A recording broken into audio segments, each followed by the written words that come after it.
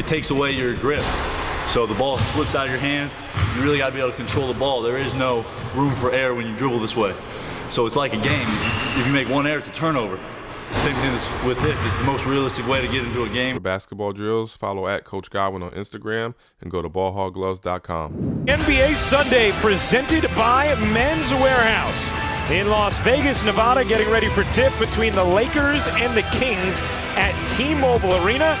A preseason contest filled with plenty of young talent as we welcome you courtside. Can put it on the deck. There's a lot to be excited about with that guy. And there's a lot to be excited about with that guy as well. Kyle Kuzma, that Buddy Hield three. As Kuzma running the floor, the no look, Zubac connects. It's a young man they really like.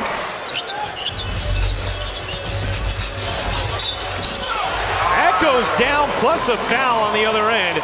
As Kyle Kuzma able to complete through the contact of Skal Labissiere. 6'9", right? 220 pounds. This is the second time we've seen him get in transition. He made the nice... Stolen by Caruso. Finds Kuzma for the flush. Caruso's had a couple of nice passes since entering this. Finds an open Kuzma. He got it.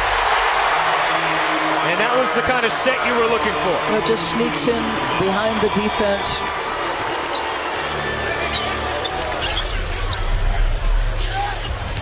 Five to shoot.